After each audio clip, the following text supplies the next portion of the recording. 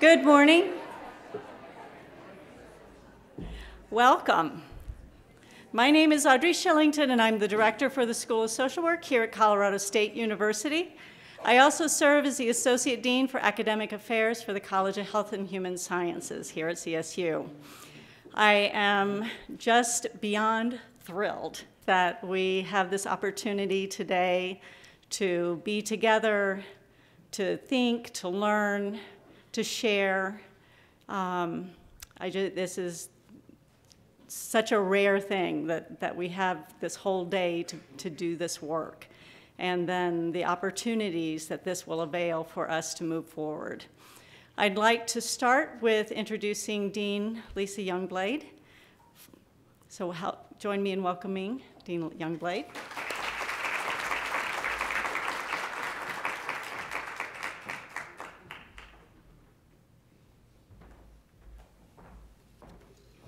Good morning. Buenos dias.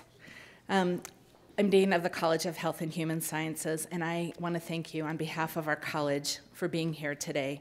And I especially want to thank Dr. Shillington and the School of Social Work for their leadership and commitment in really organizing and all the work they've done so that we could be here today. So will you join me in thanking Dr. Shillington and the school?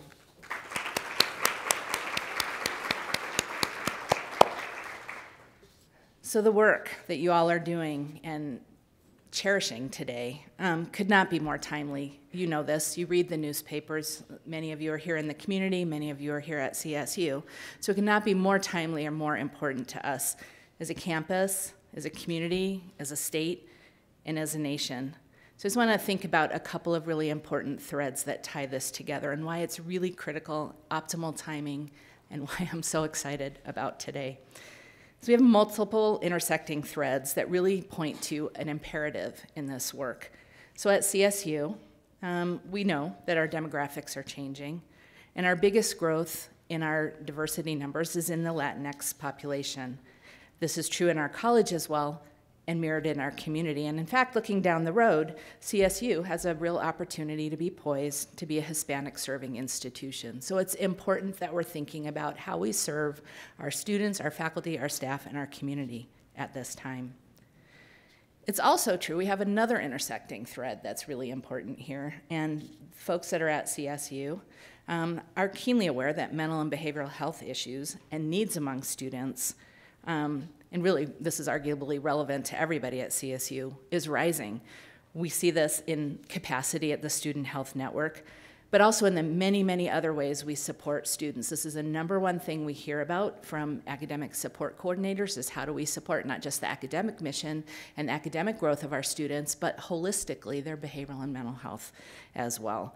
So both of these issues, these changing demographics, the increasing needs for mental health and behavioral health support are present here at CSU, they're present here in our community, and in fact, our state and nation. But I think what's also really critical in this conversation, and why, again, I'm so excited about the topics that will be discussed today and the work that is being done, is this awareness of health and healthcare disparities. These two are well documented. I know you'll be talking about them today. And why I'm excited about this and the work that we're doing is because of pulling us all together to work towards a solution. So on behalf of the college, we've prioritized in our strategic planning the areas of mental and behavioral health and the commitment to diversity, equity, and inclusion. So I want you to know that the work that you're doing fits tremendously with the work that we're doing as a college, and we're looking to you to help us continue in our strategic planning. So we've elevated this as really critical issues.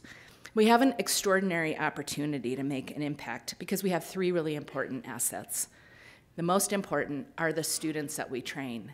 We're in the business we are at CSU because we care about training students. So providing them with really great education about mental and behavioral health in concert or in connection with culturally appropriate care is incredibly important. But these students are going to go out into our communities, so not only are we thinking about them here at CSU, but what they'll take and what our future holds. So one asset, really important, is our students and our commitment to training them in the best possible ways.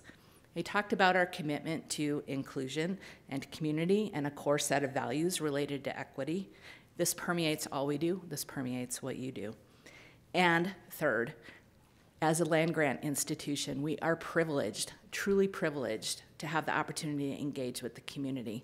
So I'm just curious, if you're here, and I know roles intersect in this really nice Venn diagram, if you're here primarily because of your connection to CSU, can you raise your hand? And look around. If you're here primarily because of your connection to the community, can you raise your hand? It's about equal. This is amazing. This is a true partnership, and I'm so excited about that. So I'm grateful for the passion, for the commitment, the brilliance, and I mean this both in an intellectual way, but also in the idea that brilliance shines a light on something, the illumination way, by the work that you're doing, about the day that you're going to have, about the conversations, and not just the conversations, but the commitment to carry the work forward, and the changes that that will herald. So I wish you, all of us, an awesome day, and thank you for the opportunity that I get to welcome you.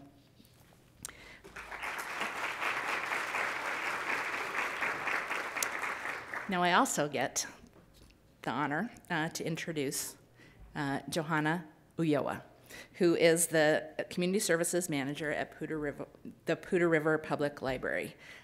Many, if not all of you, know her either through her connections to CSU or her work in the community. I'm grateful that you're here, Johanna, and welcome.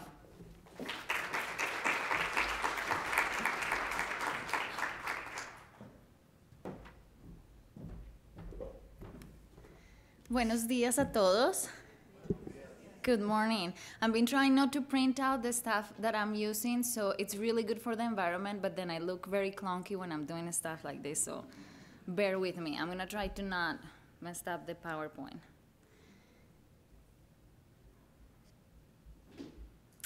The National Alliance on Mental Health NAMI, in a recent statement, remind us that the mental health conditions do not discriminate based on race, color, gender, or identity, that anyone can experience the challenges of mental health illness regardless of their background. Their statement says that, however, your concern or experiences and how you understand and cope with these conditions may be different. The statement seeks to remind us that cultural differences are of importance when seeking to understand and treat such mental illnesses, specifically with Latinx families. Still, to me, this statement leaves the burden of difference to the one with less power. In my welcome, I seek to add another layer to the equation of health in Latinx families, and that is to treat mental health illnesses specifically, having into consideration systems that in the first place could create those illnesses. I seek to add another layer to the equation, and that is the systems that exacerbate and in specific cases actually create such mental illness. Also, a system that makes it difficult to seek help. Because to address health disparities in the Latinx communities without addressing daily impact of white supremacy, oppression, discrimination, and racism is at best naive, incomplete, and at worst very dangerous, specifically when providing therapeutic treatments. I have a new therapist myself, and she's an immigrant like me. And the way taken away from the dynamic by having someone who understands in her bones the migratory process has been invaluable. It is life-changing, and for some of us, it's very easy to see the correlation with providing services to LGBTQ+ individuals by LGBTQ+ practitioners. It is easy to see the benefits of a provider that deeply understands that lived experience. Yet, when we come to talk about race and ethnicity, such considerations become problematic. Rimamanda Nochi Adichie reminds us in The Danger of a Single Story what is the problem with that single story, specifically in literature. She reminds us the danger of creating stories of scarcity and insufficiency. In Larimer County, we are all too familiar with the narrative of Latinx families who are unwilling to seek help, or families that are reluctant clients, Latinx individuals that are not concerned with their mental health or the mental health of the family members. And if you are a Latinx person here in Larimer County, if you are with the community, in community, you know that nothing can be further from the truth. Those statements are real only if you are in a position of power and willing to see the system of oppressions that in many cases created those illnesses in the first place. Dr. Zayas, in a recent interview with NPR, made a very obvious connection and correlation between the current concentration camps and the separation practices between parents and children as the creation and the origin of mental health illnesses for the children that have been directly affected. That makes sense, right? It's very logical correlation to make. But let's fast forward time and imagine one of those children as an adult trying to seek help with a practitioner in this country who is not prepared to center those systems of oppression, who's not prepared to center the experience of being an immigrant in the current America. And please note that this is not a simplistic view of mental health illnesses. We also have people with different diagnoses in our country of origin. We also have methods to help and assist. We also have created and used a resiliency framework to deal with poverty, violence, census, and endless wars. The key piece of my welcome is to allow the possibility for practitioners to weigh the real consequences for Latinx bodies, minds, and soul to simply exist in current America, to center in their therapeutic spaces the way that racism, microaggression, oppression, racism has.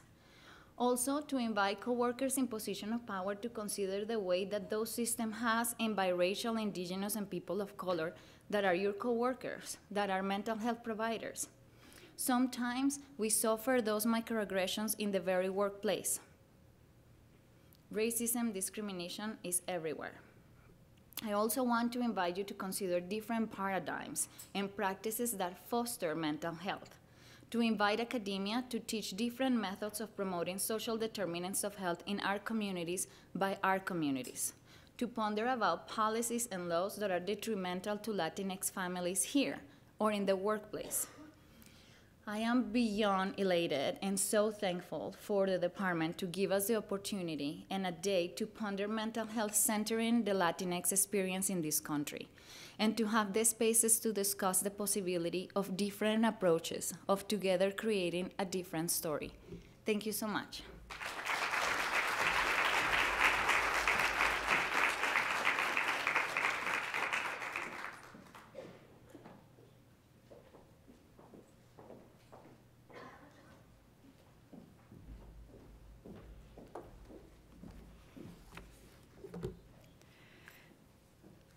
So I was wondering, what should I say? I'm not an expert in Latinx mental health. I'm not an expert in immigration. You will hear that from all the people that are going to come after me and the person who came before me. So I'm kind of sandwiched between experts. So when I was thinking about this yesterday, I thought, well, maybe it's important to find out how we got here. So Johanna did a great job of her paintbrush and painting a picture for us in terms of where we are, where we need to go. We'll hear today, for the rest of the day, the tools to help us get there, how to build the pathway, how to lay the stones for the road. But for me, it was more like, well, maybe we need to remind ourselves that the way it is right now is not the way it always has been. And that gives me hope for change. So I'm going to read this. My apologies for not having it memorized, but I would be fearful of not getting it right. So the current immigration policies are the latest in a long journey of US government's patterns of inviting and then reversing course to deport migrants. When the US agricultural economy needed laborers to fill work shortages in the early 1900s, there was a large push to establish the first guest worker program to fill those needs. As migration from Europe declined, the US increasingly turned to Mexico to fill the void by bringing in more than 70,000 Mexican workers to the US, providing Mexican migrants with temporary legal status that lasted for decades. But in the late 1920s and the 1930s, as the U.S. attempted to rebuild itself after the Great Depression, more than 50,000 Mexican-American immigrants, including those who had become U.S. citizens and their U.S. citizen children, were rounded up and sent back to Mexico, known as the Mexican repatriation. This was a racially motivated program to create jobs for non-immigrants. This targeted effort consisted of raids in cities that were heavily populated by Latinx people and resulted in the deportation by trains loads and bus loads of thousands of Mexican Americans who were sent to regions of Mexico, irregardless of where their family had originated. In 1929, Congress passed a law which made entering the US without authorization a criminal misdemeanor. The law, originally constructed by Senator Coleman Livingston Lise, a white supremacist who also defended lynching and segregation, and the then Secretary of Labor, James Davis, who oversaw immigration under the department, was done with two goals in mind: deterrence and punishment. Between 1920 and 1930, close to 7,000 illegal entry and re-entry entrants were prosecuted under this new law. Immigration policy during this period re-articulated that the US-Mexican border was a cultural and racial boundary, and it was the first to create illegal immigration. In the 40s and continuing into the 60s, the US government reopened its doors and invited close to 400,000 temporary workers from Mexico through this series of bilateral agreements between Mexico and the United States, and it became known as the Bracero Program. But since the 60s, and particularly in the 1990s, US immigration policy has increasingly become more strict. Scholars have documented that these stricter immigration controls have been pushed by xenophobic reactions to non-white immigrants. The enforcement of these policies is always at the discretion of the President of the United States and his administration, and has been applied in varying degrees of intensity. From 1996 to 2000, the Clinton administration and the early Bush administration had only about 20,000 a year of prosecutions under this law. But in November of 2002, Congress passed the Homeland Security Act, officially creating the Department of Homeland Security, giving power to refer the prosecution of immigrants. In 2009, the Obama administration continued with increasing immigration prosecutions, and in 2013, at its peak, prosecuted over 95,000 violation cases in a single year. In 2016, the criminal prosecutions for immigration violations accounted, now listen to this number. In 2016, the criminal prosecutions for immigration violations accounted for 52% of all federal criminal prosecutions. At present, the overwhelming majority of persons crossing the southern border are people of color, primarily from Latin America. Border Patrol data about arrests at the US borders from 2015 to 18 show that over 830,000 individuals were arrested, the great majority of whom were arrested at the southern border. Of the people arrested at the border, 64% were from Mexico, 13% from Guatemala, 9% from El Salvador, and 8% from Honduras. On April 6, 2018, then Attorney General Jeff Sessions issued the Zero Tolerance Policy Memorandum for attempted entry or re-entry in the United States along the southwest border. This zero tolerance policy criminalized the act of asylum seeking. Adults are detained in adult criminal facilities, and their children are consequently transferred separately to warehouse-like facilities. Zero tolerance has resulted in the separation of thousands of migrant children, including infants and toddlers, from their parents, converted them to unaccompanied minors, and forced them into shelters for 6 to 8 months or longer. These policies that have driven immigration control efforts have resulted in trauma and its long-term effects on individuals, families, and the communities. We know that many of the immigrant families crossing our borders are seeking refuge or asylum from atrocities and unlivable circumstances in their home countries. The practice of separating children from their families compounds their trauma, causes irreparable damage, and is a violation to human rights.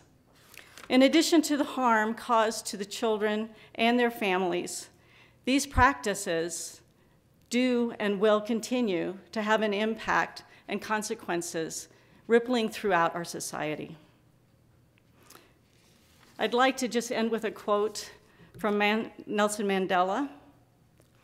"No one is born hating another person because of the color of his skin, background, or his religion. People must learn to hate, and if they learn to hate, they can also be learned to love. For love comes more naturally to the human heart than its opposite." Thank you.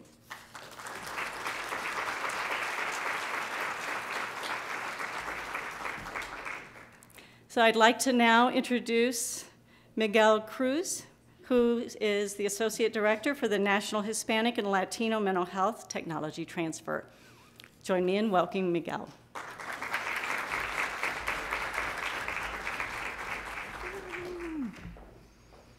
Welcome, everybody. Buenos dias. Good morning. I need some energy. Good morning.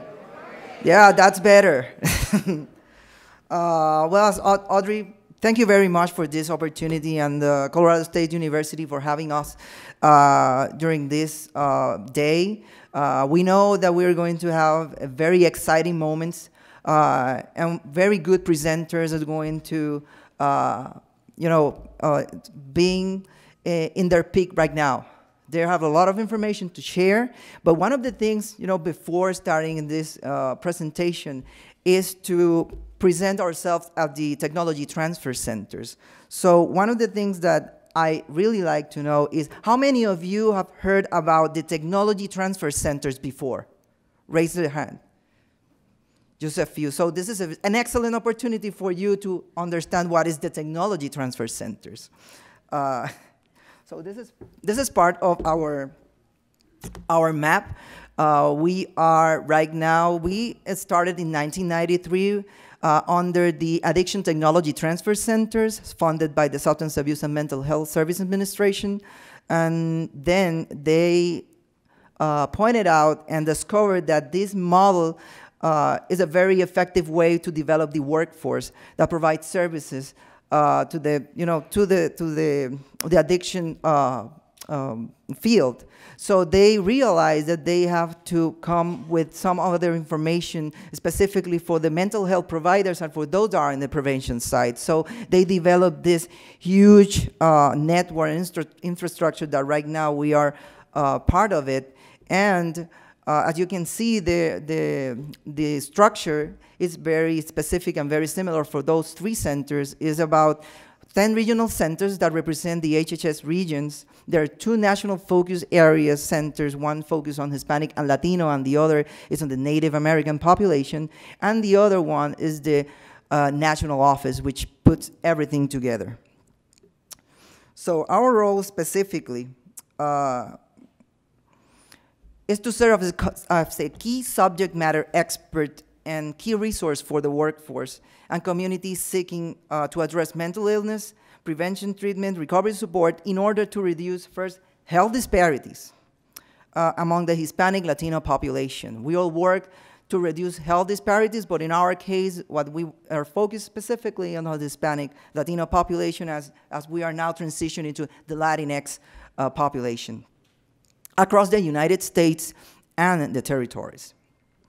We perform this type of work by partnership and collaboration like this. We work with consumers, government officials, family organizations, and all of this infrastructure in order to provide these services and make it available for everyone at the, that really need it specifically. One of the other things right now is that besides our focus, right now we have a school mental health based project. This is our second year of this supplement, and yesterday we found out that we were extended another year. So if you are interested in receiving some trainings around school-based mental health, we're more than welcome to have a conversation with all of you.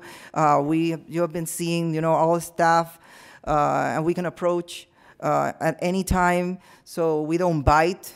So we want you to come here with us and engage in this conversation. And actually, this is part of one of the examples. This is just one conversation one of the networks started talking about, and we all realized, this is something that is important, and we are all together here, which is great. And it's over 100 participants right now, so just to let you know. So I think this is very good. And I think we deserve some kind of applause for that, because we are, doing something for the community, and we are looking forward to reduce somehow the health disparities.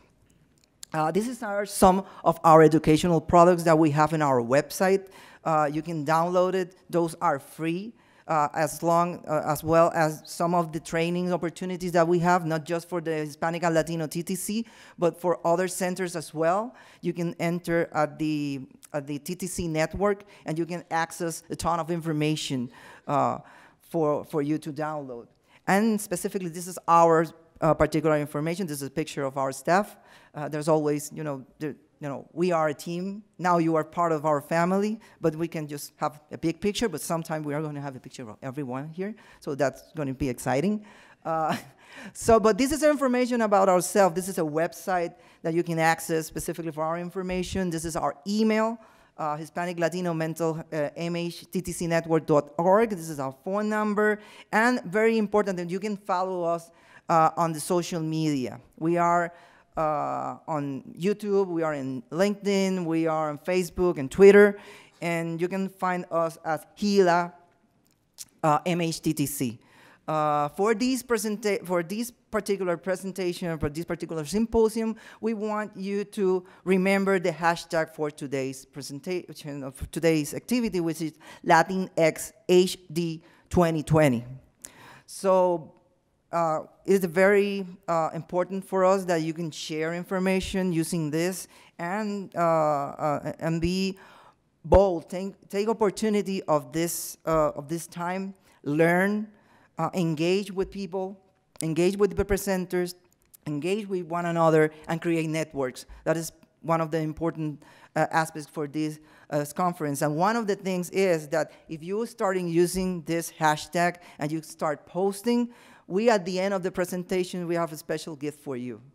So be bold, again, post specifically. Maybe we can see the first people that share some picture or that write some comment or something like that.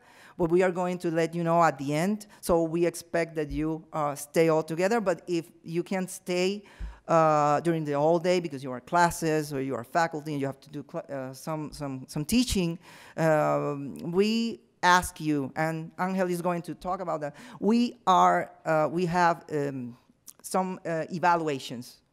So these forms are very important for us to continue the work that we're doing. So if you are leaving before the activity ends, please seek one of these evaluation forms and hand it over in the registration table. So thank you very much for this opportunity. And now I'll let you with Angel Casillas. Thank you.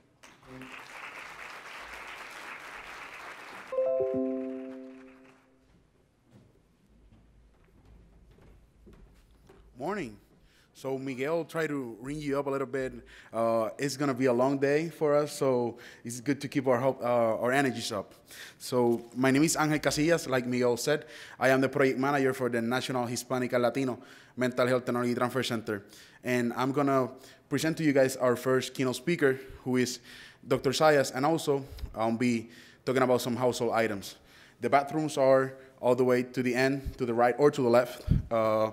We'll also be having 2 breaks in the morning, one in the morning and one in the afternoon. So be sure to be aware of that. We're also doing lunch at 12 lunches on your own.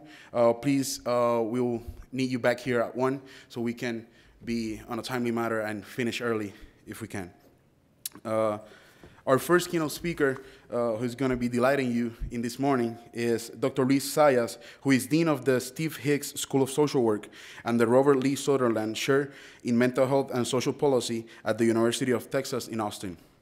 In a career spanning over 40 years, he has been a clinical researcher and an advocate for disadvantaged ethnic and racial minorities, families, and children. So without anything else, I leave you with Dean Zayas.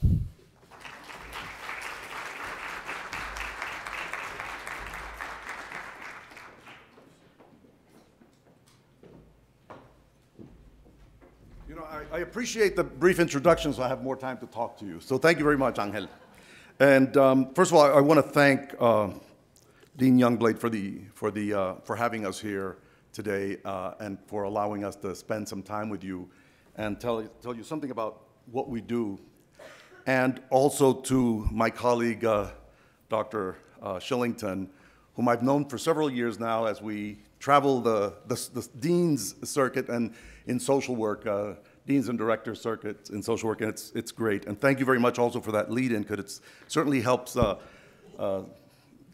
lead into my talk. And what I'd like to start out with is saying that I will be covering some aspects of the issue facing Hispanics, Latinos here in the United States. And I think it's important to know that immigration is not the only issue we deal with, but rather that we, like everyone else, are concerned about education, healthcare, housing, jobs, criminal justice or justice, put it that way. And so you will hear a lot across today. And mine just happens to be a small snippet of the issues that we face in the United States today. And so I appreciate Dr. Shillington's description of the history. And I want to just also tell you that in my presentation, I'll have some pictures and some videos that might be upsetting. And so I tell you that so that you'll know to pull out if it's troubling, you can leave the room, or you can just pull out the hankies and the Kleenex. But I'll try to do something else. Can I get the other view on here? Can I do this? Okay. O sea, para que yo pueda ver idéntico. Yeah, full.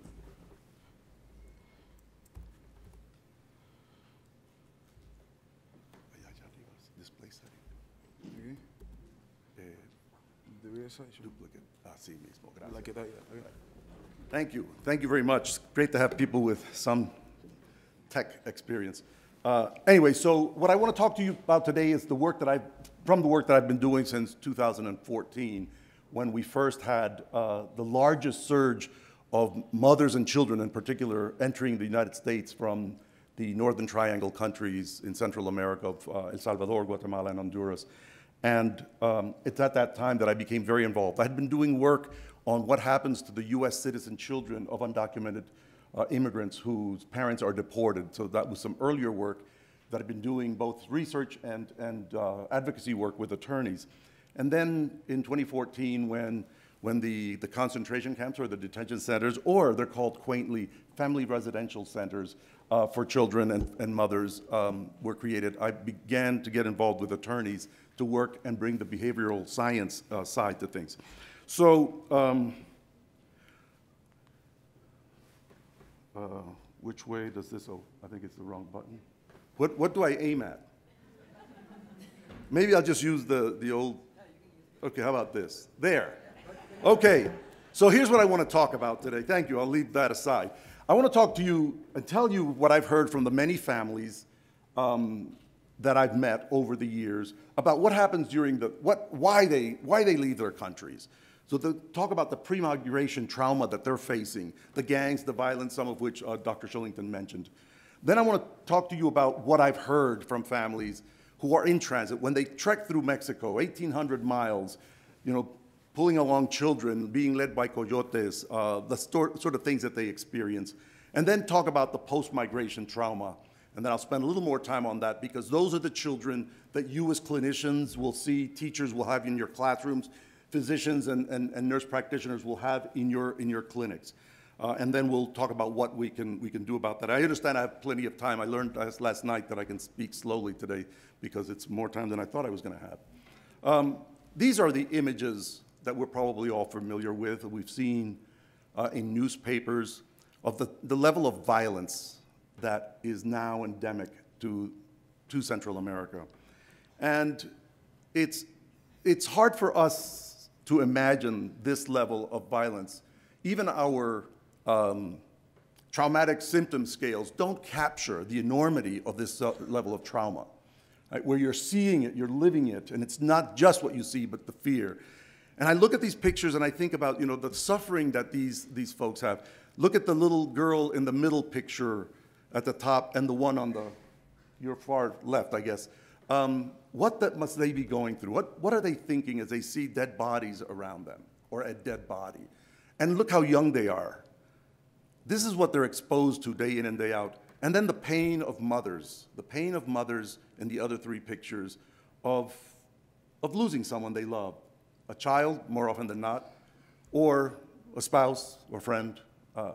It really is the kind of violence that they are fleeing. And so it's not hard to empathize with families when you get to meet them.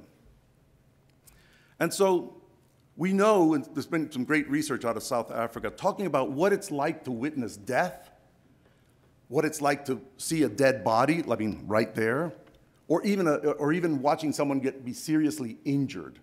To this day, as I was preparing for this, I recall back in the 1970s when I was at graduate school in Manhattan, seeing an instant after a young dental student from Columbia struck by a car and killed right on Broadway. And it's still with me today because though I was just some distance away, it still stayed with me, and it has been a traumatic effect, has had traumatic effect on me over the years because I can remember that time. It was probably one of the worst I've seen others, but, and we do know that witnessing death is probably the largest burden of having PTSD, right? So you may have many other things, but when you talk about witnessing death or this sort of serious injury, it really does account for more of the PTSD symptoms than other things. And we do know that it adds to long symptom duration when you've seen that. The trauma doesn't go away quickly, the way we might if we have an accident that weekend, and within a week we're pretty much over it unless it's really fatal or tragic. And so the symptoms remain for a long time. We know it affects our memory, right? And the helplessness that is part of the origins of PTSD are there in witnessing. And so then that level of witnessing affects our memory. It forms the memories that we have about the traumatic event. And that's when we get intrusive and vivid, intrusive thoughts, memories, so-called flashbacks, and things like that. It's that sort of power that it takes. And of course, as we know, it's more distressing when you have multiple traumas. And the children we're talking about have had multiple traumas. They haven't seen one death, they've seen multiple deaths. They haven't seen one assault on the street, they've seen many, or they've been victim of it themselves. So Danny was a boy that I evaluated in 2014 in Carnes City, Texas. And this is one of the first family residential centers, moms and children.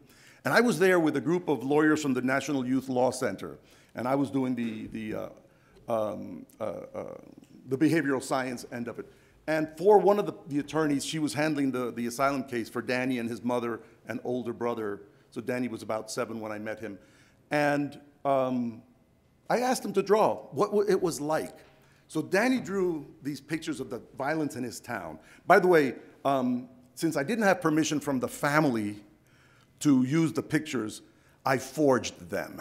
So what I did is I redrew them in my own way, but pretty much depicting what Danny gave me.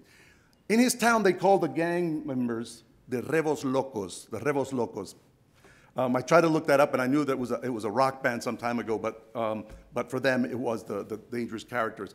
I said to Danny, what makes them, bad guys? Well, he said, they smoke cigarettes. And they carry guns, and they drink beer, and that makes them bad guys. And they shoot at birds, and they shoot at people. And in the picture here, Danny's showing me how terrorized the son is in his village, in his town. They set houses on fire, they kill people. See at the bottom right, someone's in a casket or some sort.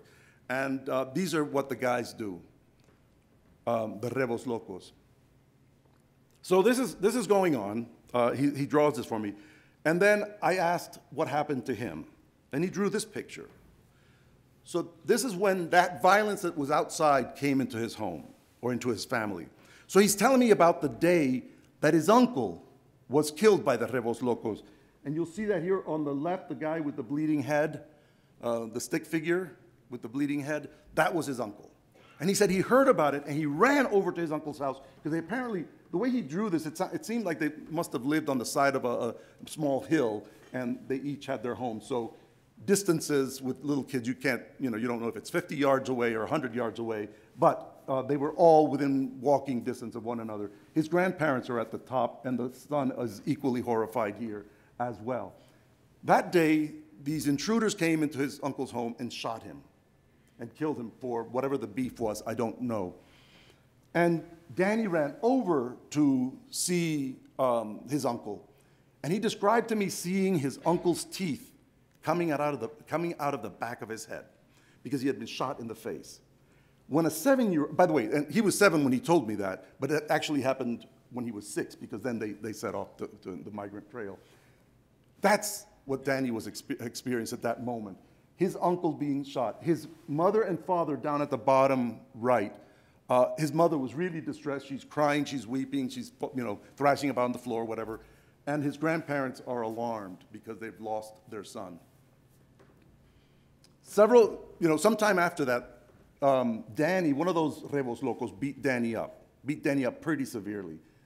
He was only 6 years old. He's being beat up. Maybe that time he was 7 years old when one of those rebos locos beat him up, a teenage rebos loco, and beat him up. And at that point, the family said, we've got to leave. We've got to get out of here, otherwise they're going to kill us. So Danny, his older brother, his mom, and his father set out. There's a problem, though, and as you see at the bottom, his dad is a single-leg amputee with crutches. And so they set out from Honduras. They set out, but the father couldn't keep up with them because he had the crutches and he couldn't carry much and that sort of thing. And they set out, they tried it twice. On the second time, he just said, I can't make it. So he says to his wife, take our sons, take our boys, and save them. And so the father stayed back. And the mom made it with the 2 boys to the border and then was placed in detention. But that's the kind of violence that Danny experienced. That's what caused them to leave. And many of the families told me, we didn't want to leave. We had our ranch, our farm, our little store, but between the violence and the extortions that they were facing, there was nothing you could do. So they set off. When I met Danny, he had not heard about his father. He didn't know what had happened to his father. And it's very likely that his father was killed, because when you try to leave and you can't, they know you've tried to leave, the gangsters, in this case, the rebos locos, they will take you out. That's the kind of trauma that I began to see and have seen very much since in the evaluations that I've done of these children and their families. And my evaluations are intended to help the attorneys in the asylum hearings. So they leave that experience, and then they enter Mexico. And one of the things they told me about was, who do we trust? Who do we trust along the way? Is that nice-looking, sweet-looking old lady by the church, can we trust her to ask for directions or where we can eat or we can stay the night? How about the policeman on the street? How about the vendor that we buy our ice, piraguas, whatever they're called in Central America, the snow cones. Can we trust that person? So you're traveling, but you don't know who you can trust. You might have entrusted your money and your lives to a coyote, But will that person be scrupulous or not? And by the way, there are scrupulous coyotes who do what they were paid to do, but there are many that aren't.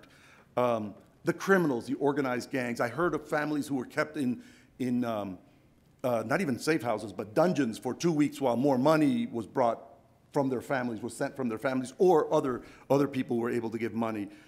They witnessed violence and death. The children could tell me about cadavers or that they saw along the way, or the remains, human remains. They were intimidated, physically assaulted, sexually assaulted.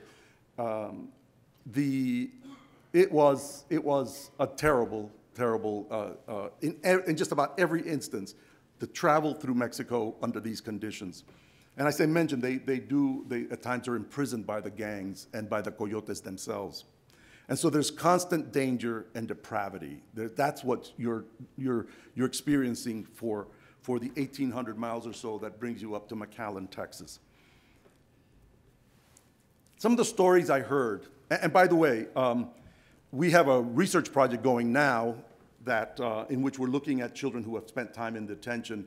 And I spent the summer, well, it seemed like the entire summer, but a lot of the summer at the bus depot in San Antonio, Texas, meeting families who had just been released either by Customs and Border Protection or ICE from the detention camp. Now, I just wanted to share something about what these families told me. And these were just, it's a large room like this. They're all milling about. The mothers are seated, the fathers are seated, trying to do what adults do, and the kids are just running around.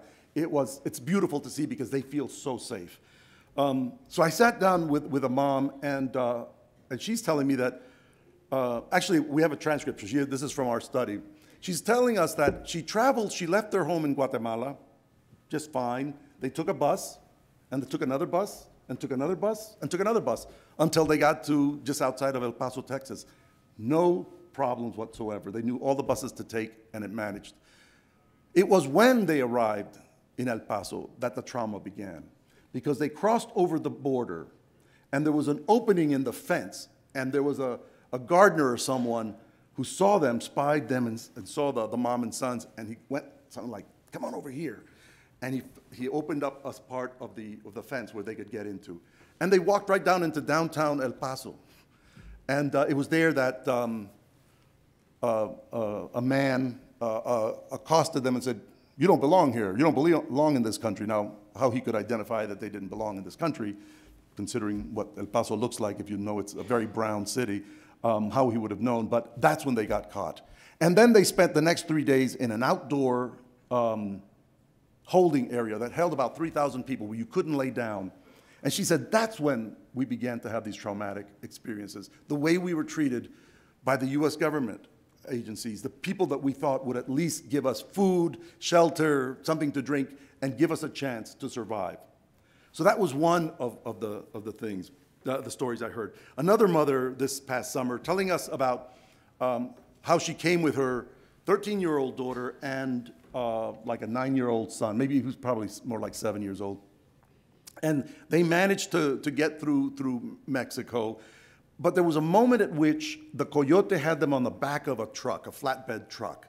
And for some reason or other, they saw the police or the military coming after them. So they told everyone to get off the flatbed and hide. But they didn't wait for people to move as people move. They don't move instantly. So they pushed the 13-year-old off, and she broke her leg. And it sounded to me from the description as a compound fracture of her ankle. And when I met her at the bus depot, by this time she had gotten medical care, and she had a nice-looking cast, the kind of cast most of you skiers have had at one point or another. And so, I knew at that point, but she tells me that they were thrown off that bus. Her daughter broke her leg severely, and she said that there were 3 angels, 3 men from El Salvador, who carried the girl for what could have been miles to the nearest farmhouse, where they rubbed her leg and the bone back into place. They made a splint and a cast of their own making and were able to travel on. And it was at the time that she got to the border that CBP, Customs and Border Protection agents, saw her and immediately pulled her out of the line so that they could take the child to get that cast that I told you about. What's more is that this mom didn't, she also told me, without telling me, that she was sexually assaulted. At one moment, she tells us in the ride, All the women, about 12, 14 women, were on the bus with their children. All the adult women were brought out. And she said, and she took this third person stance. She said, all of the women were raped. And 2 were kept. The rest were put back on the bus and continued on. So she was one of those, but she didn't tell me directly. I learned of another family whose father had gotten to Virginia. This is a mom with 2 teenage sons. And that dad had managed to memorize which buses where in Mexico would take you to what part of the next town. So he had memorized it. So he told his sons, and they carried a cell phone with them along the way. He said, when you get to this little corner, you're going to see a little this and that, and there's the M3 bus is going to be taking you to the next town. That's the one you get. And you get off where there's a petrol station over here, and manage to get them to the border just by that kind of ingenuity and resourcefulness, because the father knew exactly how to get them there. That was fascinating to hear. The woman who told me she spent two weeks in a dungeon, that's being held by coyotes, where no running water, I mean, unbathed, no toilet facilities, and you're being held there until other people paid ransom. And then this summer I heard again from the teenage boy who was crossing the Rio Grande with his mother, and they decided we've got to go through the water and find our way across. And the mother started losing her grip, and this 14, 15-year-old boy is holding on to his mother. And he's saying, hold on, Mom, hold on, hold on. They were both going to die, and the mom was about to let go. But the son was saying, no, Mommy, no, Mama, let's hang on, hang on. And they managed to make it. The Customs and Border Protection boats were around them, and in many instances, they just let people perish. In this case, these Border Protection agents came over and helped them out. But they were almost certain to be doomed to the waters of the Rio Grande. So it was, you hear these stories, and you can't imagine what it is. This past fall, my daughter gave birth to a premature baby, only a month premature. And it was difficult for us to imagine our little baby in the hospital in the hands of someone else. And that's nothing. That's a hardship for us Americans. High-level care that came out to $80,000 that my daughter will have to, and then son-in-law will be paying off. But we worry about that when, in fact, we have people who are suffering much more than any hardship we could ever imagine. And we have to think about our empathy. So those are the stories of the migration through Mexico. And that adds to that kind of layering, if you will, the piling on of trauma. And then they arrive in the United States. And what happens, for those of you who don't know, what happens first upon arrival, and you're apprehended whether at a checkpoint, which means it's going to be ICE, or in between, which will be Customs and Border Protection. The first thing you do is you're going to be put in a hielera, an ice box, fittingly, because ICE is the acronym for Immigrations and Customs Enforcement. So you're put in these places where there are about 30 people. Here are 3 pictures, some of them from the Department of Homeland Security Inspector General. There are moms. These are folks who have been walking for days, who haven't had a chance to bathe or a good meal, and for 72 hours, they're kept in these places that are nothing more than old, like the locker rooms of our high school with tiles and fluorescent lights, kept on 24 hours a day, temperature at about 55 degrees AC, and you're held there, and you're not able to bathe. They don't give you that, and they give you these sandwiches, 2 pieces of bread and a slice of bologna or something for 72 hours, children and moms. And you see in each of these pictures, you see the water that they're provided in the back and the cups, but they're sitting on a ledge, right? That's a half wall. Behind that half wall is 1 toilet. So you're doing your business in the presence of 30 such people. That's not the way people should be treated. Okay, so let me just tell you about the science rather than get onto my editorializing. This is what they encountered during the first 72 hours. And so we're adding the trauma that these folks have experienced. Now we're adding to it, and we're part of that, we as a government. From there, the other ones are, so these are hieleras, ice boxes, and these are perreras, kennels. And you've heard about this, especially to kind of places where families and unaccompanied minors were kept in the old, box stores that were emptied out in was it Brownsville? There was a Walmart. It's that sort of thing, where the kids are kept warm under these foil blankets, and they're separated from their parents. So this is, we saw this start in 2014. It's not like it was the beginning of a migration process. It was just that it was the biggest surge at any one time. And so in the literature, in science, we know that there are two things that are really terrible about detention. One is that there's deprivation, the element of deprivation in which the children don't have the experiences that a normal child would have, the developmentally expected experiences of riding a bike, right, outside with friends, hanging out till the sun goes down and your moms are calling you in because you're now playing under the only lamp on the street. You remember those, right? And your mom's calling you in. They don't have that experience. They are in these prisons where their entire day is governed by staff. They're actually prison guards. So it's prison guards who dictate their lives. Mothers can't be mothers. Parents can't be parents because their authority as parents is taken from them. Now the authority is the prison, is the detention center. So it does do a lot of flipping of family dynamics. I'll talk more about that later. But really, it deprives children of average expectable experiences. The other element of that detention trauma is the threat. There's always the threat of an immediate, ongoing possibility that your physical integrity, your psychological integrity will be assaulted. Guards are not friendly people. And well, let me just say this. Guards who are hired by private prison companies who run these places at a tune of about $400 per person per night, so they're making a bundle. They're not kind people, and so they will have children. Oh, you won't get out of here. Oh, we don't know when you're going to get out of here. Nah, you're probably going to be sent back to your town. Oh, you don't know. We don't know what's going to happen to your mommy. You might be able to stay, but your mommy can't. And that's that constant, level of threat that just folks experience day in and day out. The detention centers in South Texas, the ones that have held families, are converted county prisons or state prisons that were abandoned or shut down and were now refurbished to house these families. They are prisons. In Karnes City, Texas, where Danny was, you have prison walls. So they can't see over the 30-foot walls.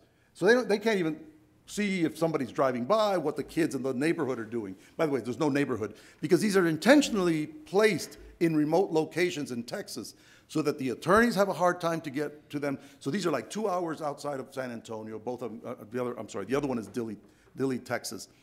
And those house families, mothers and children. They're intentionally kept at a distance so that lawyers, family members, anyone else, advocates, have a hard time getting to them. And then, and it also is the only job in town for many of the unemployed people. So they hire the local folks, pay them perhaps minimum wage to be guards and whatnot. And in that way, they set up this dynamic of one oppressed group further oppressing another group. And it's really difficult. And it's not to say that there aren't good people. There aren't good people.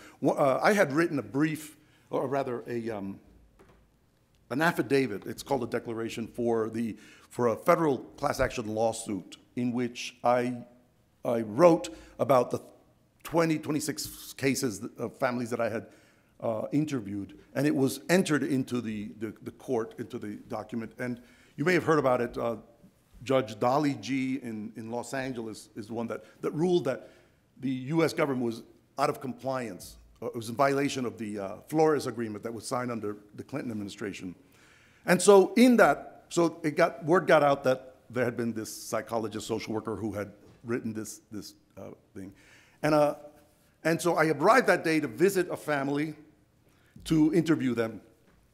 And they were delaying, which is another tactic. So I'm scheduled to see a family at 10:30. I get there at 10. Then your name's not on the list. Do you have the right documents? Let's see your ID card. All stuff you've provided already. And so they delay you so that then you're going to see the family at 10:30. Well, it's now 11. And then you're being rushed because they have to go to lunch. Lunch is going to be served. Lunch, if they don't get the lunch, they don't have lunch until dinner. So it really is intended to make it so that the families can't get what they want. So I'm there waiting, and I'm complaining because I have privilege. I'm complaining, and they finally bring a supervisor out who's an ICE supervisor, and he says to me, Zayas, aren't you the guy that wrote that report? I said, what report? I knew what he was talking about. What report? And he says it was a report about the number of families you saw and the conditions that they were in. I said, oh, yes, that was me. Where did you get that information? I said, I was here with the National Youth Law Service, whatever. And I saw he had to have been in his late 30s, early 40s. And I said, man, you look like you're a father. How could you do this? How could you be here? And so he pulled me aside and said, let's go outside. So I thought, okay, let's go outside. We're away from ears. And he said, I didn't sign up for this. I didn't sign up for this. He wanted to fight the bad guys bringing, drugs and arms and stuff into the country, not to house mothers and kids. So they are, it's folks who are in untenable positions who have to do things that they would otherwise not do. So that's what detention does. And you have to imagine that when back in 2014, some of these families had been there for months, sometimes years. Perhaps in this next picture, yes. This is a little boy who was kept in a detention center with his mom for 2 years. He was 3 years old. He was 1 year old when he arrived. 2/3 of his life had been spent in prison. And this is back in 2017 when he was released. His mother told the newspaper, he learned how to talk and walk there. That's where he learned everything. Look at this, his eyes. I mean, this is when he was released from that prison. He had not seen anything. I mean, he had lived his toddler years as a prison inmate. By the way, at Hutto, another place in Texas, a lawsuit was filed because they not only had the mothers in those prison suits, but they had baby prison suits. So all the children were walking around with those stripes, the kind you see with the guys working on the medians of our highways under the Department of Corrections supervision. They had children, but that's another matter. I'm sorry. I could get into a lot of this. And in this case, this little boy had spent, what you see there is his first dinner outside of prison. The first time he had dined in a regular restaurant. Something that those of us here who have kids, shoot, we take them in those fancy things, carriers that we plop into the car because they fit neatly and everything. And this boy at age 3 is dining in a restaurant for the first time in his life as a free child. And it can't help but affect you. And by the way, so there were other, we had a girl who had spent at least a quarter of her life in prison in another case. Now, so all of this is going on. So the Obama administration starts the process. He deports and begins to incarcerate and detain more people than even his predecessor, George Bush. Trump took it to the next level, of course, as we all know. And it was, excuse me,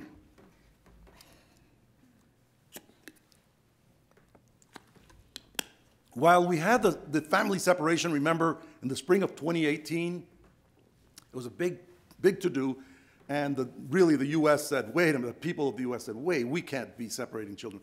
We learned later that it had already started quietly the year before, in 2017, when the government, in March of that year, was considering the zero-tolerance policy that you all read about, and that family separation would be one of those. In November of 2017, the Houston Chronicle reported that the government had already quietly been separating kids from their families long before it came to public light in the spring and summer of 2018. So you see here and by the way, there's this timeline is vaster, but I just gave you some highlights. So in June, finally DHS, the Department of Homeland Security, admits that it separated 2,000 kids just within the span of 1 month from their parents. And then under that pressure, that uprising, if you will, among mothers especially, and just good American citizens, the president says, okay, we're not going to have any more separation. And at that same time, we learned that another 2,000 and such kids had been separated between May 5th and June 9th. So while they're admitting to this, they're still separating kids. And then that's when a federal judge, Sagnow, I think his name's Sagnow, ruled that you have to reunite families within 30 days and kids under 5 within 2 weeks. It didn't happen. It happened for many of them, but there were still families being separated at the border. And then last year, about this time last year, the Inspector General found that thousands more families had been separated than previously known. And the exact number was unknown because they didn't have a tracking system. There will be children who will never see their families again. Parents who will never see their children again. And will probably enter our foster care system, be adopted. But these are children who will have suffered that separation of trauma. There were stories of, in one case, I think it was in Houston, a mother who was actually breastfeeding her little daughter, had the child taken from her as she's breastfeeding the baby. That's the kind of inhumanity that occurred that summer. So I want to bring you to a closer look. How am I doing for time? I'm good? I'm talking too fast, I should slow down.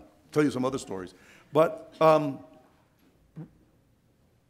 we have to think about what the damage is. As clinicians and as researchers, it's not just enough to know the policies of our country or what's going on, but when we think about what actually happens to children, and it could be teenagers too.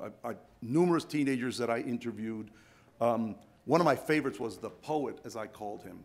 And this was at Carn City, Texas, where the mothers and children under age 12 were kept. The moms could be in a cell with their children. It usually was like 3 families per cell. But the teenage boys would be housed in a separate part of the prison and teenage girls on another. So you had like boys upstairs, girls downstairs, or the reverse. And this young man, who is now somewhere, I think in Oregon or Washington State, was telling me about the conditions that he was living under. And it was, he told me the stories about the killings in his town. There was also the vigilantes who had Sombra Negra, the black shadow, I guess, who were guys on the right side of the law taking out the gang members, literally taking them out. And that was, he heard learned of the experience and saw some bodies of some of those Mara gang members who had been killed by the vigilantes. And I asked him how he survived through being now that had been months in detention. He said, I read. He said he was reading the great Latin American writers, Gabriel Garcia Marquez, Gabriela Mistral, Pablo Neruda, Octavio Paz, all of these great writers. And that's what he did. And I said, a teenage boy with 7 other teenage boys in a cell, what must that be like? And I asked him, and he said, well, they made fun of me. For the first month, they were, oh man, look at what teenage boys would be if you're a reader type. But then he was memorizing quotes from the authors. And he was, when one would say, some kid in the room would say, oh, I got a hangnail, he would say, you know what Octavio Paz would say about that? And then he'd memorize a poem and tell something else, something that would be pithy to the moment. And so, and he said, but by doing that enough, one guy started reading along with him, and the other guy started reading, and before you know it, all 8 boys, teenage boys, were reading the great Latin American writers as a way to survive and to cope with the deprivation and the threats and that of detention. It's remarkable, kind of the human spirit for resilience and life affirming. I gave him my card, and I said, if you want to apply to the University of Texas, you let me know. I'll make sure we get you in, and we'll give you a scholarship. I never heard from him. He's probably at Colorado State with an honor student here. So we've had those, and again, other teenagers who had experienced the difficulty of being of their home country, and then of the trek through Mexico, of course, and what happened to them in detention and afterwards. And the trauma is there. Now, let's think developmentally, right? So the younger the child, the less cognitive the less cognitively developed they are, right? Their brains don't work, their minds don't work quite as maturely as the others. So the older kids can understand. They can understand why they fled a country and why the U.S. is doing what it's doing. They get it, but the younger ones don't. So even for the separation of the older children, it's traumatic, but perhaps one could say it's less traumatic than. And what I want to do is talk to you about what happens to the little ones, the young ones who were separated in the summer of 2018.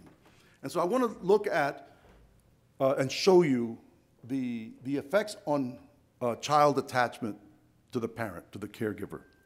So here's what we know. And if there are any experts on attachment out there, forgive me if I mangled your field. But we know that attachment, I did have a chance to study this during my doctoral training. Attachment and bonding, we know all about it, right? We know it's the fundamental human connection between the infant, the child, and the parent. It's important. Emotionally, they develop schemas of who their parents are, and they blossom through the good care of parents. It is important. We know even now that attachment, that early attachment, follows us through life. So now there's research on adult attachment kind of styles and that sort of thing. And we do know that secure attachment is the best. A child who is securely attached to their parents is the healthier child. A securely attached child, after a separation from the parent, upon reunion, they run to their parents' arms in glee, and they swing around, and daddy this, daddy that, whatever, mommy, they run, and they interact with the parent very effectively after a separation. After all, parents have to go to work, a nanny stays, or a grandmother or someone takes care of the child, or they're in daycare. But that fundamental bond with their parent is still there. It's well developed. And what the results are, we know through research, is that a securely attached child not only has better interpersonal relationships, but emotionally, they're more self-confident. Cognitively, there's better cognitive development, language development, all the outcomes that come with parents or children being given good parenting. We know, though, that when there's an impairment in that relationship, we have insecure attachment. And there are different forms that it takes. So let me just stop a moment before I move to that. So let's talk about the adverse events that happen to the refugees and immigrants that we're talking about. Detention and separation we can consider as adverse childhood experiences. Do most of you know what ACE, adverse childhood experiences? I had to see a nodding head, so I won't go through it. But essentially, right, so the more you have of these adverse childhood experiences, the worse it is for you, because it's stress and trauma piled on top across the years. And what do we have in detention? Parents become tense. They're, of course, distressed. The number of mothers I saw who were anxious and depressed was incredible. As I mentioned earlier, the family structures and interactions are disrupted. So family rituals, for example, right? So what we don't think about them in everyday life, but families have rituals. Every night at dinner, we perhaps go through a ritual of who sets the table and what we talk about and who talks first and what daddy does. Or even at Thanksgiving when Uncle Bernie is there, and Uncle Bernie always gets drunk and starts telling bawdy jokes, That's part of who we are as a family. Oh, we know Uncle Bernie's coming and we're going to enjoy our time with him. But it's who you are. When you're in detention, all of that is gone. You don't have extended families. You don't have rituals. You're governed by the clock and the schedule of the prison. And mothers cannot discipline their children. They cannot feed their children their favorite foods because they don't have places to cook. They can't do the kind of the nightly rituals that we might with our kids, you know, the cup of milk with the cookies. Okay, let's say our nighttime prayers, and remember to include your grandparents. You know, or mom tell me a story. They don't have that life because in the room there are 4 other families milling about, kids running around. So there's that disruption that goes on. And children also see their parents weakened, disempowered by the fact that they can't do what parents do. So kids are left with a sense of insecurity, right? My mom can't help me here. They just can't help me because I'm under these conditions. And I heard a lot about that. There was one boy that I'll call Fernando, and Fernando is a boy who was also in the same Carnes detention center, at the same detention center as Danny was. And he had fled, I forget the exact reasons, but of course the violence.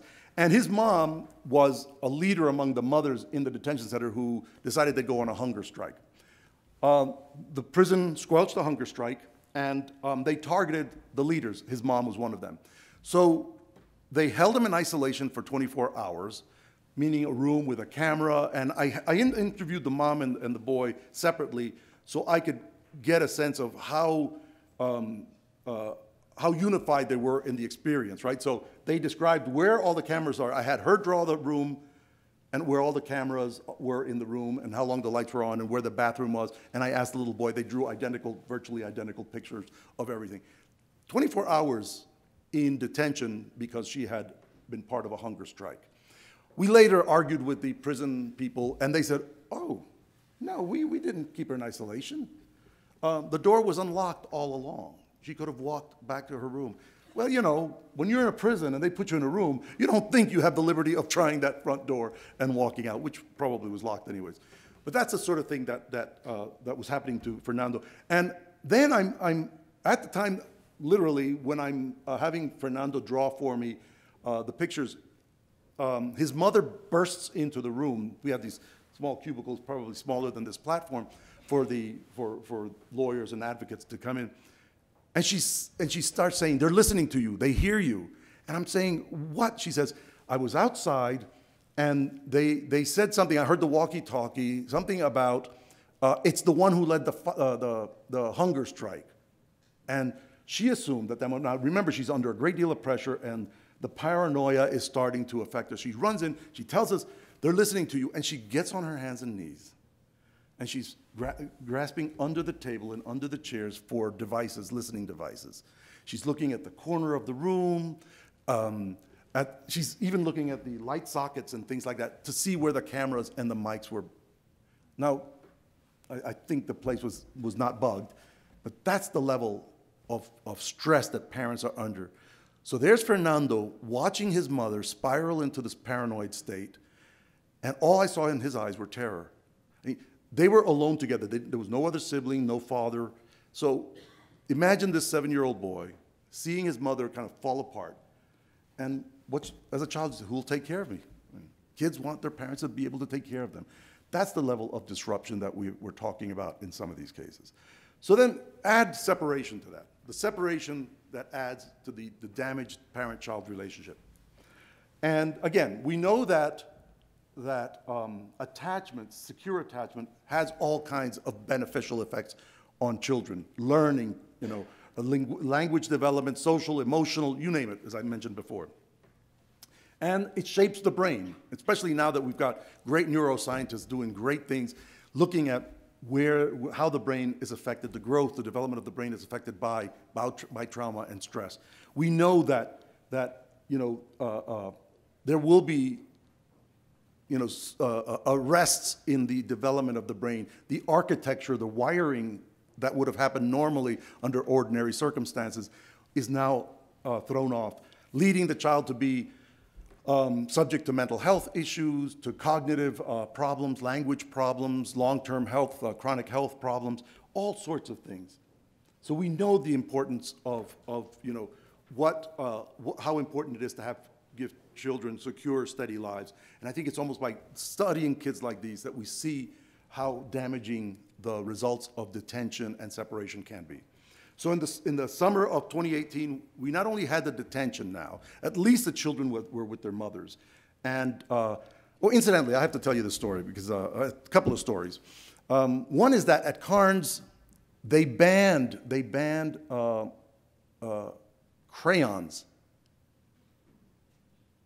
That's right. Not bazookas, not guns. They banned crayons because the kids were coloring on the walls. And you know that meant that the private prison company was losing money because then they had to hire a firm to come out and clean the walls. And they banned it. It was a big deal in Texas. And so they gave the kids back their crayons. And so we won that one. Another time, I'm in San Angelo, Texas, and after a talk, something like this, actually it was on something else, more fun than talking about this. And at the end of the day, we're sitting at our hotel in the evening around the pool, smoking cigars, drinking scotch, and there's a few of us there from the group that I was with, and a gentleman walks in, or walks out to the patio and sits across from us. And Texans, being as they are really friendly people, how y'all doing today? So one of my colleague friends says hello to this gentleman, and they say, so what brings you here? And he says, well, I'm here. I'm the regional manager of GEO. GEO is a private prison company, and we run the local county prison here. And I kept my mouth shut because I knew that GEO ran Carnes. And one of my colleagues, though, said, oh, well, you know, this guy over here, he's working, you know, he does this kind of work. And so, no. And he says, yeah, this kind. And so the guy kept quiet, and I said, oh yeah, Carnes, you know, a lot of families there. He says, and all he said to me was, cash cow, cash cow. That was all he said. They were making money on children. So okay, I'll stop there because when he realized I was on the opposite side, he decided he didn't want to smoke cigars with us. But it was that sort of thing, you know, to see it as that, as an opportunity to make money on the suffering of others. And by the way, we have the prison industrial complex. Many of the people who are leaving Homeland Security are now working for the Correction Corporation of America or GEO. And there's this kind of traffic, which we've seen, you know, lobbying. We do that, happens a lot in the government. But now the people who are in Homeland Security are now oftentimes working for these private prison companies. I got lots of stories I can tell you. Oh, and then when I committed a crime, a federal crime, I was going to Carnes and to interview a little girl. And I knew her, but based on the records, I knew that it was her birthday that week, like maybe that Sunday or that Monday. So I went to I was stopping at my favorite coffee place and bakery, and I bought 2 muffins, really nice muffins, really nice. No brand, because that was too healthy. For a, you know, I brought 2 of them. So I happened to be bringing also along my hand puppets so I could talk to the kids and we could do I took the muffins and put them in there with my hand puppets in the box that they came in. And I took a deep breath as they went through the X-ray machine. I thought they would catch me and say, get out of here. They went through. They went through. I brought them in. I interviewed the girl and her mom. I did the assessment. I said, on your way out, I said, can you? And they were like, they hadn't had a muffin, and it was also a birthday in prison. So, you know, charge me, right? I'll do time for 2 muffins, you know. I guess that gets you, you know, I don't know, 15 years to life or something in a federal prison. But you can't help but still remain human under these conditions. So, sorry, I can get off on that. So now we know that when there's disruption in the attachment through separations, we get certain types of insecure. Remember, there's the secure group and the insecure group. So one of the styles of attachment is called insecure avoidant, right? Where the child expects rejection from the parent upon the reunion. So because you have left me, I'm not so sure about you. That's what the child's reaction is. And so they avoid the parent rather than seek proximity, which I said in the security attached child, the child runs. I mean, I see it all the time with my granddaughter, as she runs to her mommy and daddy after we've been caring for her on a weekend or something. I'm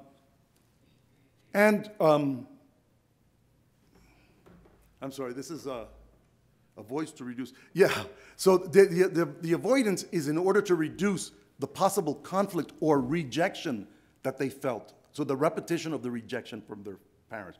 So they don't seek proximity. They really avoid the parent. Another insecure attachment style is the insecure ambivalent style, in which the child is uncertain about the parent's response upon the reunion. I'm not sure about you. I'm going to come to you, but I still don't trust you. And they may be passive or angry, resistant behavior that establishes some proximity, but also it's like, you've seen the kids in a parent's arm, but they're like leaning back, but they're close to their parents. And so when the parent responds to the child on the reunion, the child is ambivalent and isn't comforted by the parent. So I want us to spend a couple of minutes viewing videos of these two forms of insecure attachment of children who were separated in the detention centers from their parents and then reunited. Well, I'm sorry, there's a third child, disorganized, and it's a much more difficult sort of the child attachment, disorganized attachment, which a child really doesn't know what to do. There's almost a sense of a fugue-like state, but I haven't seen those, so I can't show you any of those. So this is a case of insecure avoidant attachment. So this is little Sammy being reunited with his family in July of 2018. It was captured by CBS or NBC or one of those. Actually, this is a film from the ACLU. And they are reuniting. The story behind Sammy is that it was an intact family, father, mother, Sammy, and a little sister, baby sister, who you'll see in the video. And when they came, they separated them. They took Sammy with his father and put him in one detention center, and mom and the baby in another detention center. And they spent 3 months apart. But the dad and Sammy were yet separated more. So he was taken away from his father. So Sammy was left behind, separated. The baby stayed with the mom. After about 3 months, the father and the son were reunited, and then they come to Houston's airport to do the reunion. Now, watch Sammy here carefully, and maybe I'll play it back and forth. He expects rejection, so he's avoiding his mom. Oh, wait, time out. How do you stop this? You don't hear that, right? Is there sound above on this? Were you able to hear it? Oh, I'm sorry, I'm hearing it. Okay, so let me go back a second here. So they're reuniting. Now look at him, just even in that still shot. He's looking away. She's trying to grab him, and he's not. This is their first moment of reuniting after 3 months.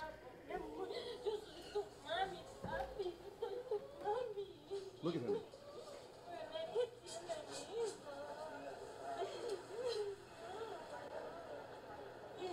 Okay, let me stop it there. Sorry. He's going away from his mom. And for a moment there, you think he's going to seek the comfort of his father. But he walks right between his father's legs. So he's not being comforted by that either, though he's had more time with his father. So I know that to play it up, sorry.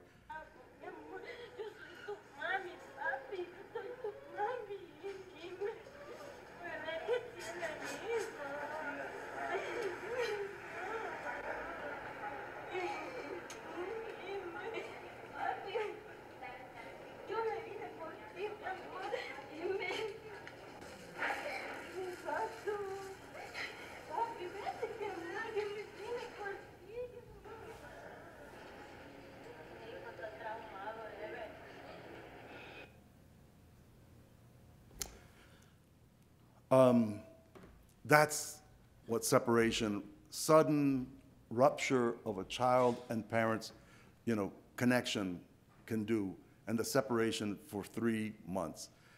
And it's inexplicable, right? So let's assume for a moment that the mom had to go into the hospital and she was there for 3 months and he was in the care of the grandmother. There's love, there's affection, there's family. So there's at least some surrogate attachment. And maybe it would be difficult to reattach with mom, although chances are they would probably have brought the baby to the hospital and that sort of thing. But not here.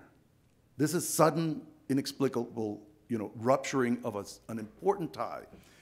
you may have seen this family on 60 Minutes once because they did a follow-up on them.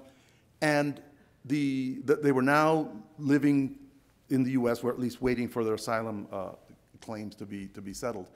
And the mom said, well, he's doing better now, but he's still not the same child I had. He still doesn't quite understand. And okay, let me stop there for a minute. So this is what we hear. Now, what would you as clinicians want to do with this family if they came to your school or your clinic? Anybody? We won't go on too long, but just, any ideas? Yes, ma'am. Oh, you were just scratching your head. Okay, anybody else? Well, come on, clinicians, what would you do? What's that? Lots of time together. And what would you do in that time together with, there'd be supervision. You'd be saying, okay, mom, because she may be, as in that film, she might be chasing him. Maybe you tell her, don't. Let's wait right here. We want him to know you're still here. And he can roam around the room and you're not leaving. And begin to reconnect him to his mother in a meaningful way that he can begin to trust. Maybe she can go out and get a glass of water and come back. And let's see how distressed he is. But you are now reconnecting and reattaching that child so that he understands that his mom is not abandoning him again. Yes? You have to address the narrative that the whole family went through, the whole trauma narrative. Absolutely. But would Sammy understand that? Not quite. The mom. But I mean through the actions, though. The trust and Yes. Right. And, with the parents, there's going to be the psychoeducational piece. Sammy is doing this not because he doesn't love you. He's been traumatized. And the mother gets it. Mi hijo está traumado. She knows that something's happened to him, that he's a different child. And she's pursuing him. And notice the father, he's clutching onto the baby girl he hasn't seen in 3 months. This is just, in a brief moment, we could see part of the damage. We have to think about, these are the families that we're going to see in our clinics. So here's a case of insecure, ambivalent attachment. And this boy was now, he's older than Sammy. He's much more verbal, so 5, 6 years old now. And he had been released from detention. He had been separated from his mom in detention. Then they were brought together. They were released, and now they're at some kind of shelter for mothers and kids run by a religious group, a Catholic group. Now, if you hear what this boy is saying, Henry is his name, he's really uncertain about his mother's affection. He's not sure about her. He's angry and he's resistant. Oops, hold on. I think I can do this. Oh, how do I may have to do it this way because this is. Can you hear that? Okay, sorry. Oh. This is not a touch screen. I'm sorry. I'm touching the screen. Nothing's happening. I want to go back to jail. A 5-year-old, whatever he is, you can see there. I want to go back to jail. Oops. Oh my gosh. Okay. Yeah, please. Thank you very much. So this is the case, and you'll see in a moment what he's saying to his mom. Because so in the full video, he's playing with his mom outside. They're doing stuff. But there are those moments when there's a conflict, or some expectations, or some conflict or sense that his mom didn't do something for him. And now, so that's okay. So,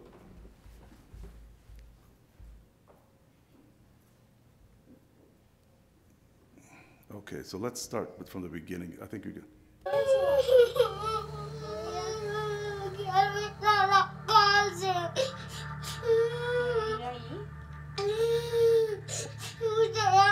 You don't love me.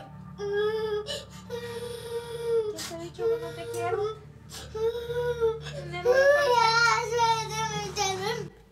I'm sorry, I'm trying to get this. Okay.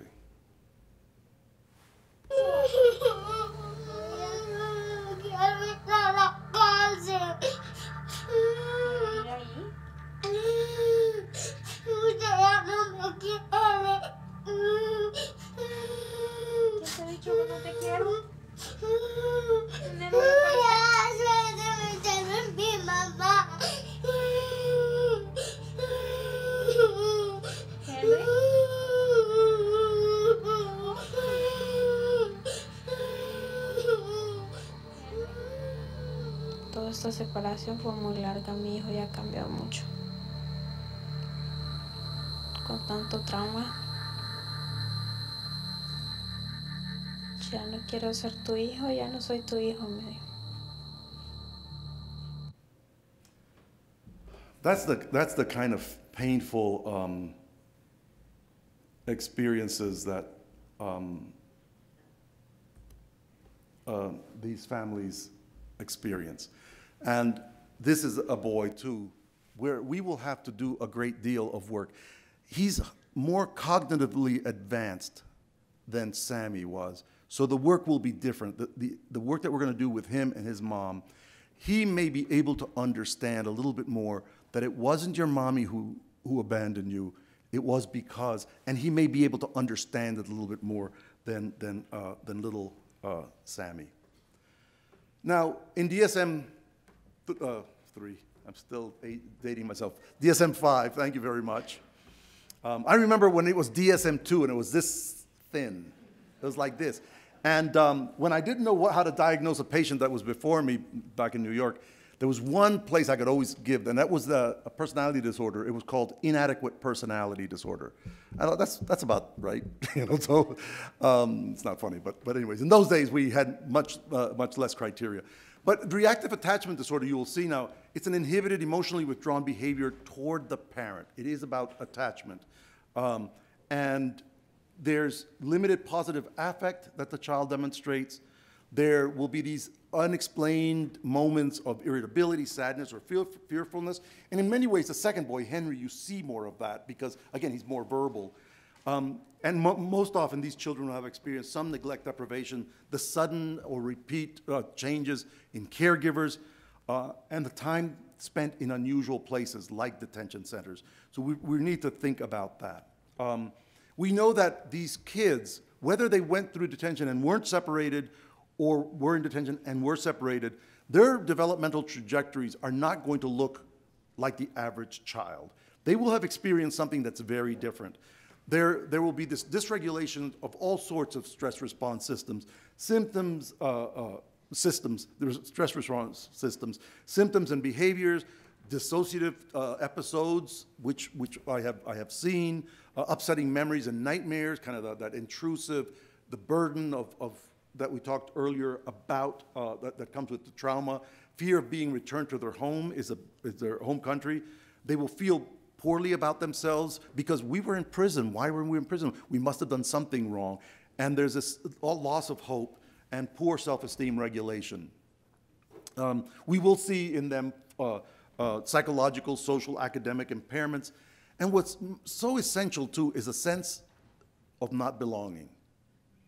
You don't belong in this country, but you don't feel like you belong in the country of origin because they're trying to kill you there. And you know, that's a statelessness kind of where you don't feel you belong. And I think we need to have people feel that they belong in a place. Children need that sense of rooting. We all do. We need to stay in a place and feel like we're a part of it. Members of churches, you know, playground groups, schools, even the people we see at the Walmart or at the supermarket, where you sense that there's a continuity and a sense that you are part of a community. And that's so important. We've been doing some work in looking at the US citizen children of parents who have been deported. We studied a group in Mexico called the Exiles, and the ones in the US left behind with their parents. After their parents were deported, we called them the orphans. And one of the themes that runs through their interviews is the sense of not belonging. I don't belong here. I don't feel like I belong here, although I'm a U.S. citizen, because my parents are being, you know, have been sent away, and I don't belong there because I don't speak Spanish, perhaps, or speak Spanish quite the way they do in Mexico. I don't have the behavioral, repertory of a person who's grown up in Mexico. I'm an American. I know American football, not Mexican football. So it's or even the history and the geography of Mexico. That's the group we're studying, by the way, in Mexico. So there's this sense of where do I belong, and that's critical for mental health. And so I'm going to end on this, which is what we need, and what you as faculty members, students entering the field, the helping professions, whichever one of those professions is, members of our community, practitioners here, and advocates and leaders. These folks in detention and after detention need medical care, urgent medical care. We've seen back in, Clint, Texas, where they found like 300 kids, unaccompanied minors, who hadn't been taken care of. There was a huge flu outbreak.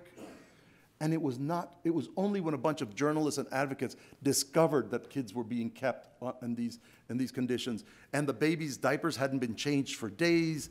It was awful, and so there was that need immediate.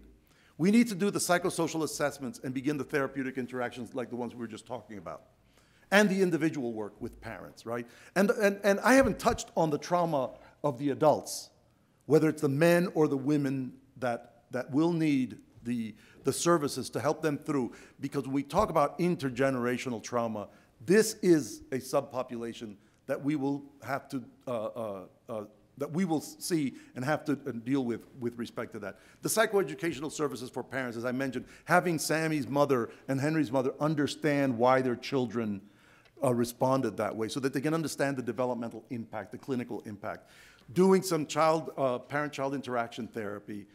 The educational assessments that they're going to need so that we can fit them into the schools that they're going to in our communities, and then bring them into our communities so that they have a sense of belonging, that they are welcomed and supported, even if after a few years they are deported to their homes because their asylum claims were turned down.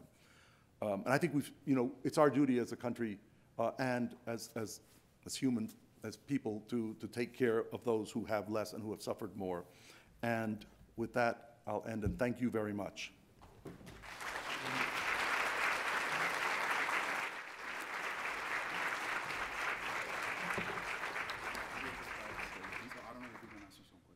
I'm happy to answer questions. So I want to thank Dr. Zayas for that wonderful presentation. I know it gave us a lot of context on the reality that many families and Hispanics and Latinos are facing right now. We have a few minutes before the scheduled break, so if you like, or you have some questions, you would like to use the opportunity to reach out to Zayas. So, excellent, that means everybody got it. Oh, what one?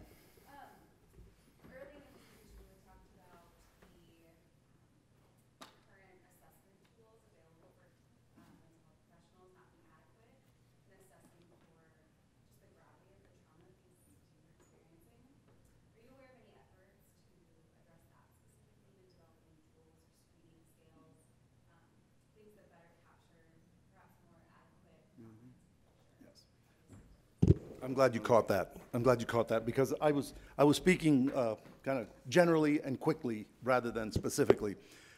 In most instances, the PTSD child trauma scales don't do the trick, because they're intended more for a U.S. audience, or I guess it's not an audience, but a clinical population. And we talk about the traumas that we know in this country, right? Car crashes, maybe some domestic violence. But they don't capture the sort of enveloping, ambient danger and violence that occurs. It's probably more likely to be seen in inner city settings in the United States, that level. But this is still different, because even in inner city settings, we have police who are trying to do their job. In their countries, the police are complicit, are corrupt, and are ineffective. So there's violence all around.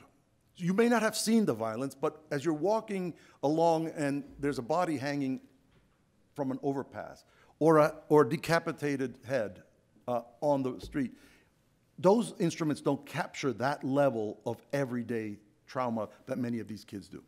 With that said, there are a couple of places that you might turn to. There's the, or instruments. One is the UCLA trauma risk assessment. It requires clinical assessment. It really is helpful. It takes too long for some of the assessments I'm doing. The other is Harvard has its Refugee Mental Health Center, and they have over the years developed instruments that will measure that level of trauma. Most of it has come out of the work from refugees from Africa who have suffered kind of genocide and that sort of thing. So I'm glad you caught that, but I didn't mean to say there weren't any. It's just that most of the ones that we would have in our offices most likely would not cover that. Yeah. Any other questions? Well, you can ask short questions. I'll just give you long answers. No? Okay, well, thank you all very much. Oh, there's a hand back there. Okay, sorry, the lights are, yes, sir.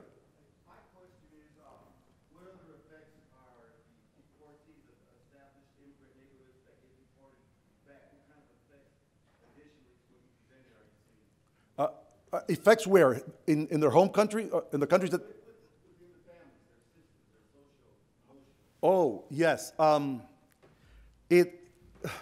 do I begin? It really is terribly disruptive. In our study, we had a teenage girl who attempted suicide as one. Fortunately, she didn't die by her hand because her father had been deported, and he was such an important part of the family.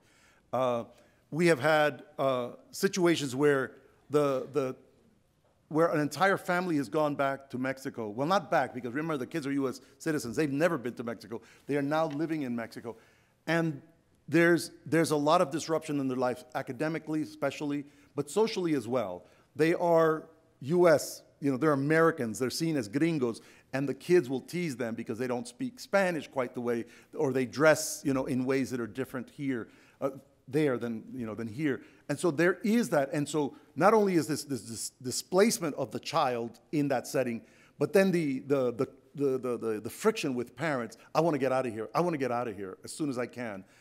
And the teenagers have a chance because they're like, say, 15, right? And they know that in a few more years, I'm a U.S. citizen, I can go back and go to college and continue my life there. The younger ones don't have that. So they're caught in a different sort of situation. The older kids don't resent their parents. In fact, they're grateful for what their parents have done, put their own lives at risk to raise their children here and give them a good future. So there's not that sort of dynamic of anger, but it is disruptive to families, as you can imagine. I hope that answers your question. Yes, ma'am.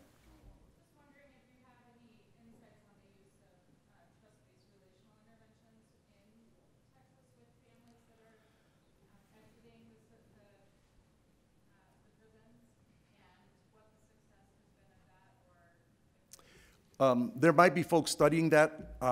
I don't know. Frankly, I don't know. And one of the reasons I don't know is because when we see the families, we've either seen them at the detention center or at the bus depot where they're heading out to all parts of the country. What happens is that they have a family in the U.S. who has paid their airfare or train bus fare to wherever they're heading. So they go to California, Oregon, Michigan, New York, Florida, North Carolina, all sorts of places. So we don't really know. And I don't know if there's any formal organization that is using particular approaches. So I'm sorry I can't answer that. But there are many agencies all around doing good work, and just, so maybe Dr. Torres later, he can tell you about what's going on in his field. Others? Yes, ma'am.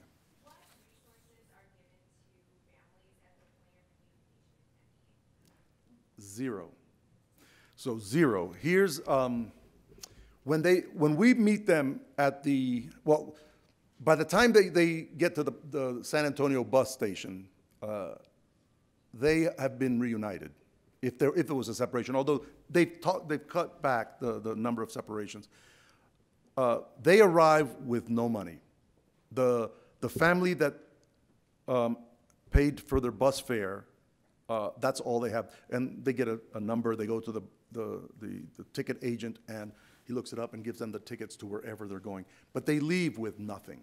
They are given nothing, money or whatnot. One time, my wife and I were were flying out of Austin to go to JFK, and we happened to be sitting near these next, that is at the boarding gate area, with these few women who obviously were Central American, obvious to me because I kind of worked enough, and they were speaking Spanish, but they were very controlled. And one of them would leave at a time, and they would take their flights to different locations.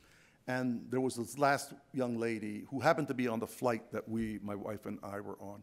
And one of the guys who worked there said to my wife, "Do you speak Spanish?" And my husband and I, we can, says, "Could you explain, that she's taking this flight and what she did?" So we began to talk to her.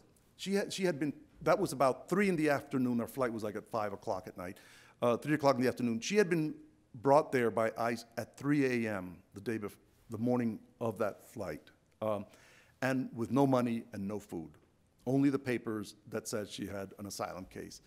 And it was interesting because I asked her, "Tiene hambre?" And she said, "Oh, no, I'm okay."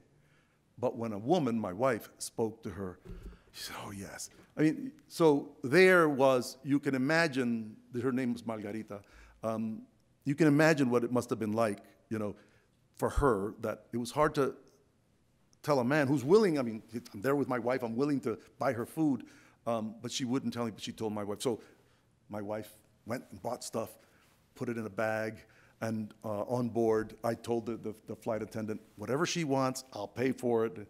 And then when we got to JFK, it was the first time she had seen an escalator, so we, showed her how an escalator works, and called her family to get her there. And it was while I was getting our luggage that I turned around and she was eating. And that was because now, she and my wife had enough trust that she could eat the food that my wife had hoarded from had bought at the airport. Those are the moments that are so touching, so tragic and agonizing for us to see that she'd been sitting there 12 hours without any food after being released. And by the time she did eat, it was at least, another, few more hours. So they'd given them nothing, basically. Even prisoners who are released from prison will get, a suit of clothes and, I don't know, $18 or whatever it is. But these folks are given nothing, Incidentally, in detention, they don't know how long they're going to be in detention. So it's worse than prison. Because in a prison, you have a sentence and you can notch off the days on your calendar. In detention, it's suspended. You don't know when, and it could happen tomorrow and suddenly, or it might not happen at all. So that adds to that whole deprivation and threat issue. One more time? One more or so.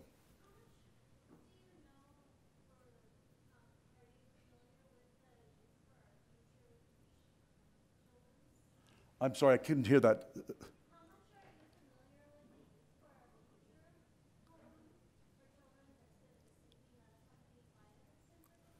I don't know anything about that one organization. There are numerous, mostly religious-based organizations that are taking many of the unaccompanied minor. We had a terrible situation in Texas where one of the nonprofits, you may have read about it and heard about it, where they were making lots of money on the unaccompanied minors. And the CEOs of the organization went from a few $100,000 salary to 1.4 million in a matter of time. So even the nonprofits, he's persona non grata, as you can imagine now.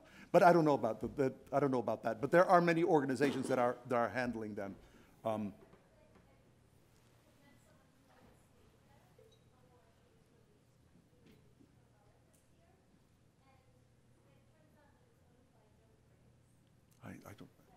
I'm sorry, I can't hear you. And you're speaking specifically about an organization in Colorado? Oh.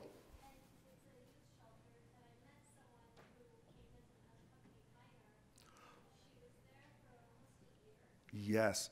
Okay.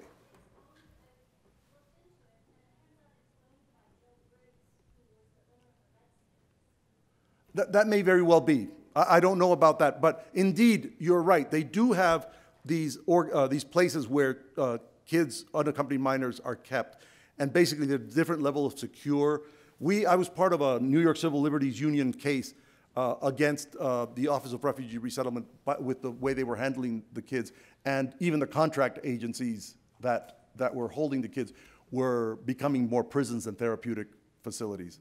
One more question, I think, and I did see it, was there? Okay, then I hallucinated that last hand. Okay, well, thank you all very much, and best wishes to you.